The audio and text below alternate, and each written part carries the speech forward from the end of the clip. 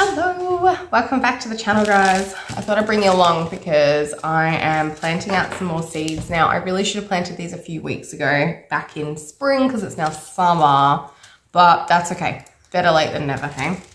Now, I wanted to expand my medicinal garden. So, the one thing we're going to try and forage this year is mullein. I don't know how to pronounce it. But it's a common weed, but not really where I live, more down south where it's a little bit cooler. So I have got some seeds. I'm going to try my best to grow it myself. My husband and I have severe asthma, and apparently it's fantastic medicinally for asthma. So that's a main one that we want to grow. Another one is holy basil. That's also got some fantastic properties, which I will explain in a bit more detail in another video, why I'm selecting certain things. Like I'll probably do a bit of a tour of like everything that I have, and I'll be organized. I'll write notes. I'll explain why I'm growing it. These seeds are for ginseng. Now I'm going to give this a go. It says that they can take 1 to 6 weeks to germinate. I don't know anyone that grows ginseng, so we shall see if I have luck. Ashwagandha is another one that I'm really just going to wing it. I don't know. This one, it says harvest the roots, which I did know that you should harvest roots for ashwagandha.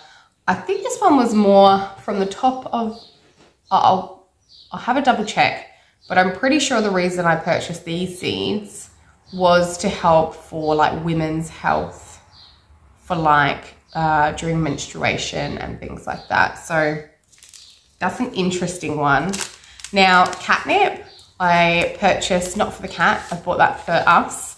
It can really help reduce, you know, when you get like on those thought trains and it's really hard to sleep. I know I'm the same. I know a lot of people are like me as well. And it's kind of like an anxious thing. So catnip can really help reduce anxiety, rather than cats that go and like will spaz over it. We're like the opposite. It's like it calms us down. Peppermint, anything from the mint family, have got medicinal properties, but they all vary. I'll have to let you know what the peppermint one is. I can't recall, but all I know is I don't have peppermint. I've just got your generic mint, and I've got lemon balm, same family. Salvia and hyssop. Hyssop, I think that's how you would say it. Again, I'm just kind of learning from books and stuff, so I'm not very good with pronunciation, so apologies if I'm totally butchering those. One of these is really good for colds and flus and just trying to regenerate that aspect. And the other one, I'm having a blank. I read a lot of books, and honestly, I'll buy the seeds or I'll buy the plant and then I have to cross-reference because there's so many around. My feverfew is ready to harvest as well, so I need to go and buy some vodka so I can start a tincture for that. Now, the reason I want to harvest the feverfew is because I suffer from migraines and cluster headaches. And honestly, it's really debilitating. It makes me take days off of work. It's really frustrating for not just myself, but my employer. And really unpleasant. I think if anyone suffered from headaches and migraines, you'd understand it's not very nice. I've got a piercing, I've tried all of that.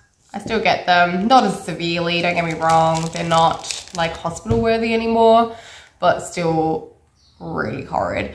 Feverfew apparently really helps prevent them.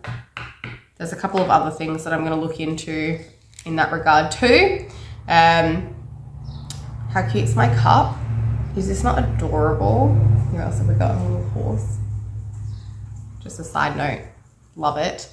All right, let's get out there, get these in the ground, or some pots. I might need to get some pots made up, mainly for the mint ones. I don't really want them like in the bed. But I've got like a little propagation station that I've got some other seedlings in there at the moment that were dying. Because I wasn't watering them multiple times a day. So I think this will be good just to get everything started, and then I can always transplant it into bigger pots if I need to. So let's give it a go. Let's see what's even going to germinate. It also means that I've just got one area that I need to like water a couple of times a day and keep moist. So for the lazy people like myself, hopefully that will work a little bit better.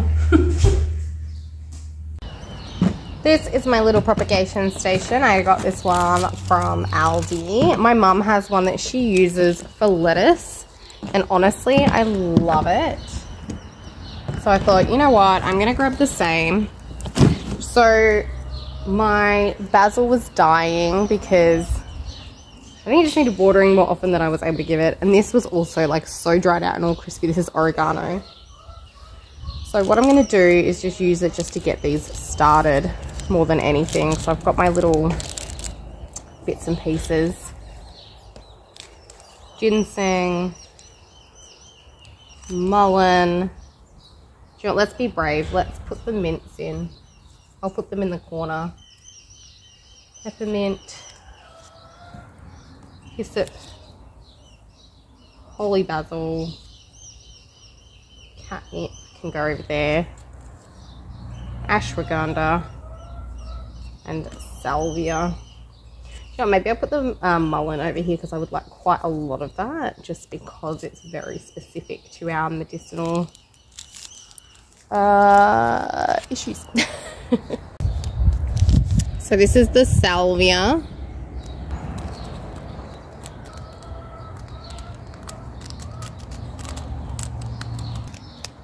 I love Happy Valley seeds, but I hate their packaging. I really struggle with it every single time. Oh, come on.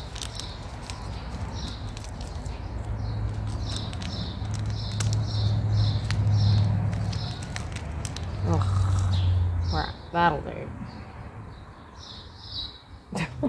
That's my 4 millimeters. All right, salvia's done. Hyssop. I'm just cutting all the ends off now because I'm really struggling.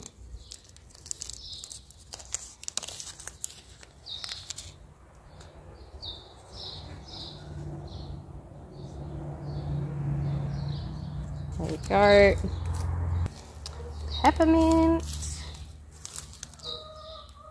Oh, see, again, this is Happy Valley. Love the seeds. Really struggle. Okay.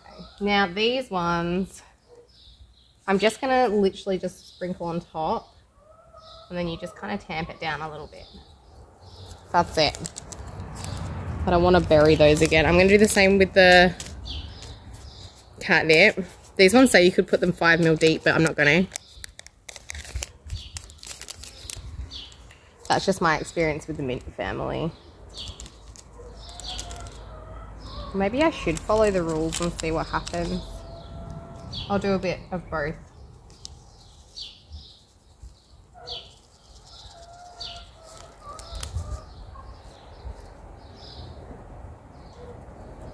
So hard to see with these tiny seeds.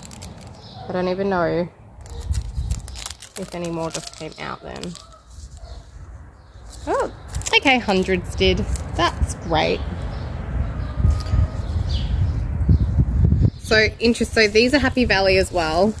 Actually, I think most of the medicinal ones are Happy Valley. So great if you're trying to find medicinal ones. This is ashwagandha. So we'll get this one in here as well. So these just say, so on the surface, which I'm great at doing that.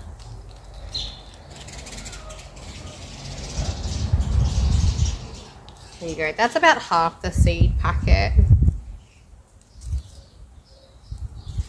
This is the Peruvian ginseng, also known as, I think it's maca.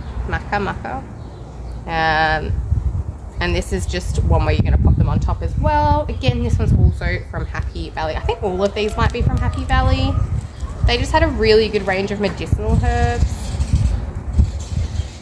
The seeds available anyway, so give it a whirl.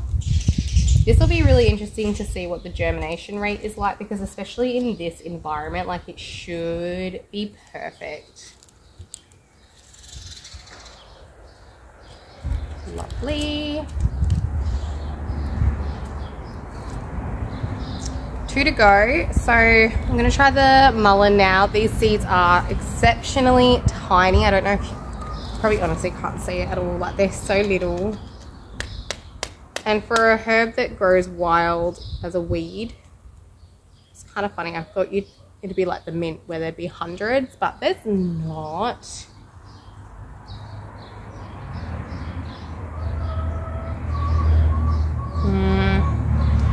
It says sandy soil.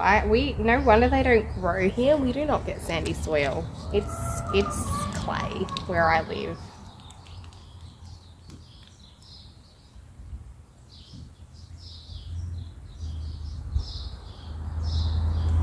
I can only give it a go. I'm not going to use them all.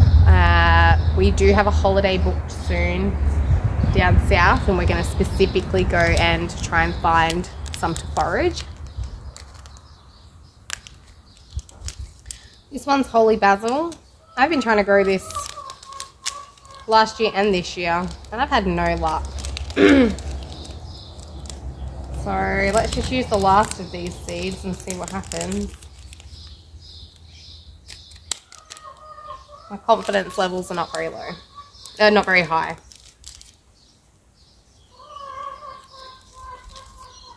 That's it. Now keep your fingers crossed, and I'll keep you posted on how that one goes. It's already getting warm out here, so I'm gonna put this on. Might water them in very quickly, and then I'll pop that on and open. It's got vents on top, and I'm just gonna keep those vents open and see how that goes. But I'll bring you back and I'll let you know how it goes down the track.